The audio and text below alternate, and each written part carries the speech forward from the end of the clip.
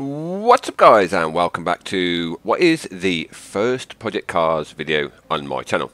It wasn't the video I was planning to start things off with, but it's hopefully going to be a video that you guys are going to find helpful because I have been pulling my hair out with this.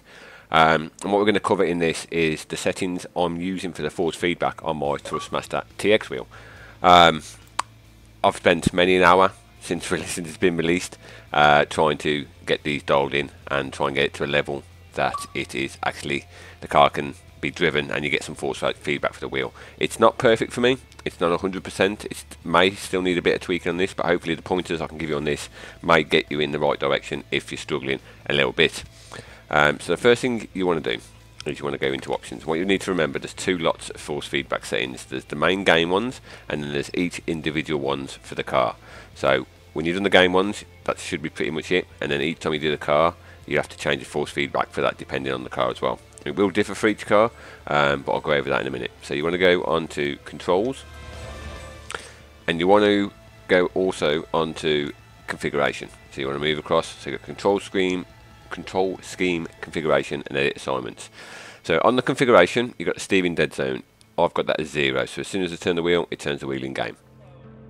Steering sensitivity, this is something that I had to play about with quite a lot. When I first got it, I put it on 100% and the car, or I put it on 100 and the car was very, very, very twitchy. So I've slowly moved it down to about 40%. So it's how much input you have to put into the wheel and basically how much it turns the car. If you're at 100 it becomes very twitchy, and if you lose a back end it's basically you can't save it. So something that works good for me is about 40%. That's something that you guys might have to tweak yourselves and just move it. It goes up and down in 5% increments. So 40 works for me, but a little bit less or a little bit more might be good for you depending on how you drive. Also with my wheel, I've got my wheel set on 900 degrees as well. So I've got that full rotation on that. The throttle dead zone, I've got that as 0. Throttle sensitivity 100, brake dead zone 0, brake sensitivity 100, clutch dead zone 0, clutch sensitivity 100. Pretty basic, so I've got full travel on all the pedals and maximum and minimum levels. Speed sensitivity, I've got that on 0. Controller filtering sensitivity, I have no idea what that does. I presume it goes towards the Xbox One controller, but I've got that on 0. And damper saturation, I've got that on 0 as well. The first proper force feedback setting we get is that one there, so we've got that on 100. I'm not entirely sure why that RPM gear display is on there, but I've left it on there anyway. It's yes.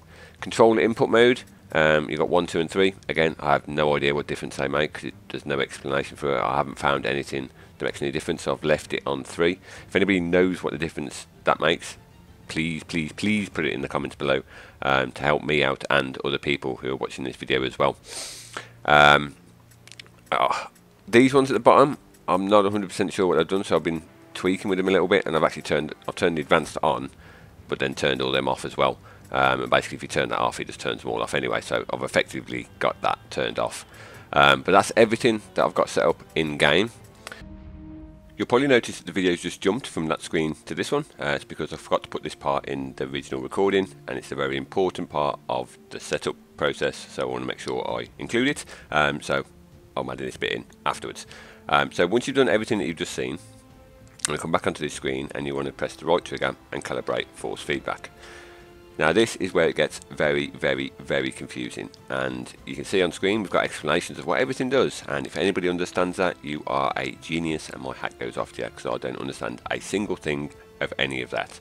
So what I've had to do is just go through trial and error and mess with all of these options. So you can see with the options for the previous screen, these options, and then the options you'll see in a minute for the individual cars, there's probably about 30 different force feedback things that you can change.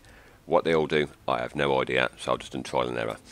But this is what I've got mine set up as. So tyre force 200, per wheel movement 0.35, per wheel movement squared 0.35, wheel positioning smooth 0.05, dead zone removal range 0.15, dead zone removal fall off 0.10. I won't go through them all, but you've got the linkage scale and so on and so forth. I'll just scroll down so you can make a note of them and apply them to yours. Again, if anybody knows what any of these actually do, because the explanations don't help whatsoever. Relative adjust presents torque to the wheel based on the change in torque over time rather than being absolute torque. I'm sure people do understand that. It might be me being dumb, but I have not got a clue what any of that means. But this is the second stage for the force feedback thing, so copy all the ones that you've just seen, do these ones, and I shall go back to the original video now, which will show you the in-car ones. The pain in the arse bit sometimes is when you back out of this, it does take a long time to save, and it doesn't do it now, so that's good. So what I'm going to do now is going to show you the actual car force feedback settings. So I've just got Hockenheim GP with the Palmer Jaguar set up. So we're just going to load that up. I'm going to go over it. So first impressions of this game as well, while we're loading up, is I quite like it. I quite like it a lot. I think once I've got the handling side of it and the force feedback exactly how I want it, it'll be pretty much perfect. I've had a race with a few guys from the forum. We had a lot of fun using the Group B Capris, and it is very challenging. The weather looks fantastic. It's got a lot of the options the racing fans have been asking for, and if you're thinking about this, if you're sitting on the fence going, do I get it, do I not get it, I'd probably say go with it. Spend the money, get the game, because you will enjoy it. If you enjoy Forza, then think of it Forza on steroids. It's probably a good way to put it. So when you're in your pit box, go into edit tuning setup, and you see straight away we've got all the options down here to tune your car. We're not interested in it at the moment. We're going to go press the RB button, and we're going to go on to force feedback. So this is force feedback for your car. Now this is how I've already preset this up. I'm not 100% sure what these do, but I'll give you what I think they do. And hopefully you can tweak it from there. Again, if you know what these do, or you work out what they do, just put it in the comment section below, help me and others out as well. So the master scale, it gives you a little bit of description of that. It says the master scale determines the magnitude for how the tyre forces are represented through the force feedback. So the forces are going to the tyres when you're driving. The lower you have that, the less force feedback you'll get. The higher you have that, the more force feedback you have.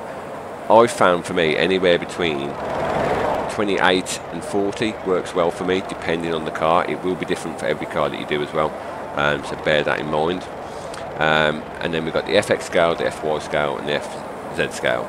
Now FX I believe is side to side on the car, so left to right. FY will be front to back, and FZ will be top to bottom. So if you think of all the different ways the tyre can move, whether it's left to right, forward and backwards, up and down, then these are how much force is generated through the force feedback for each one of those individually. It's very complex. I don't know if it needs to be this complex for the force feedback model, but it is very, very confusing. So if you think every time the car turns right, the tyre will actually move under load, so that will be the FX scale, I believe. Every time you potentially accelerate or brake, that could be the FY scale, and when you go over curbs or anything, that could be the FZ scale. So you can try increasing these little by little to see, and then testing the car out on track and see how you get on. The MZ scale, it says that, let's find it on the screen now, the fraction of tyre twisting momentum fed into the force feedback system is governed by the MZ scale. The explanations on this aren't the best, and I'm not entirely sure what that does, so I've left that at the stock levels. Just try tweaking it a little bit, lower it, higher it, see what it works out. I'm still going to hopefully do an update video on this as well once I've worked it out all a little bit more, and dialed things a little bit better. But I just want to try and get this up to you guys, so if any of you are struggling, you can try and use these and hopefully get to you in a situation where you can actually drive and enjoy the game a lot more. All the smoothing ones, I've got all of them set to 0, just so I've got the full feeling of the force feedback in the wheel. You can try adding these on. I think that one starts at 10 to start off with, but I've just dropped it down to 0. It works for me, whether or not it works for me, it's something that you have to do trial and error. And then we have the arm angle. Now, there's no explanation for this at all, and I've done a little bit of research online. The arm angle is the first bit of steering that you do on the wheel. So if you think maybe 45 degrees to the left, 45 degrees to the right, it's how much feedback you get within that area. If you have that quite low, then you get a bit more feedback, so the wheel's not so loose in the middle.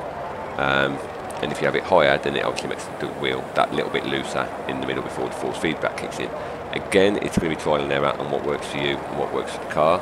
I'm not going to say that these will work for everybody. For this one, for me, 1000 works fine. It does go all the way up to 4,000, is it? Or 4,500. But if you're not unsure what they do, just go to the extremes and try it out on that. It'll probably give you a better idea of what it does rather than me. But I find anything anywhere between 1,000 and maybe 2,000 works well for me, depending on the car and how we get on. So that is basically the force feedback. So the force feedback in the game options, set up and leave once you're happy with it, and then these are all the individual ones that you have to set up per car. It will change per car, and you will have to change them depending on your style. I believe it saves it to the car as well, so if you go off and load another car up and then come back to this one, it will have those settings in there for you. Whew. Tell you what, this force feedback on project cars, it's hard work, man. Very, very hard work. But I hope this has helped some of you out. If it has, please just hit that like button below, because I've spent about 5 or 6 hours since release trying to tweak these, get it to a level that helps me, so I can help you. And if it does, let me know in the comments below. If you get an improvement on it or anything you think works better, let me know in the comments below, because it will not only help me, it will also help others that watch this video and then read the comment section below as well. So hopefully between us all, we can get some decent settings that will work for the majority of people. So there you go, guys, first project cars video, force feedback settings for my Thrustmaster TX. Don't forget to have your wheel on 900, that's what I've got mine set on, that's what I've got these settings set up for. I hope it helps you out, let me know if it does, and I'll see you all soon.